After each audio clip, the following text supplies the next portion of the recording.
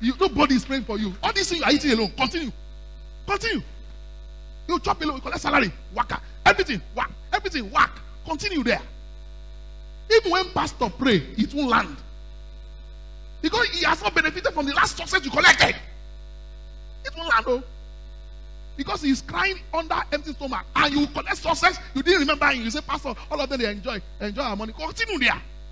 Continue there. David same portion to everybody around him. I say, why? Because he knew that his success is their success.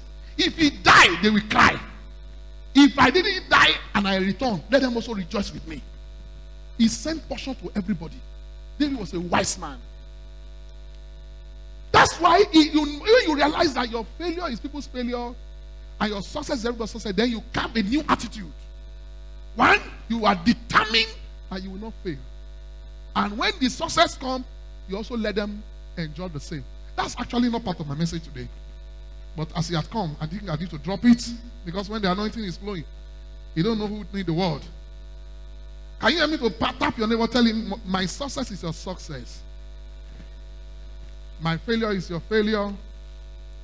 I refuse to fail because of you. I refuse to give up and surrender because of you. I will succeed.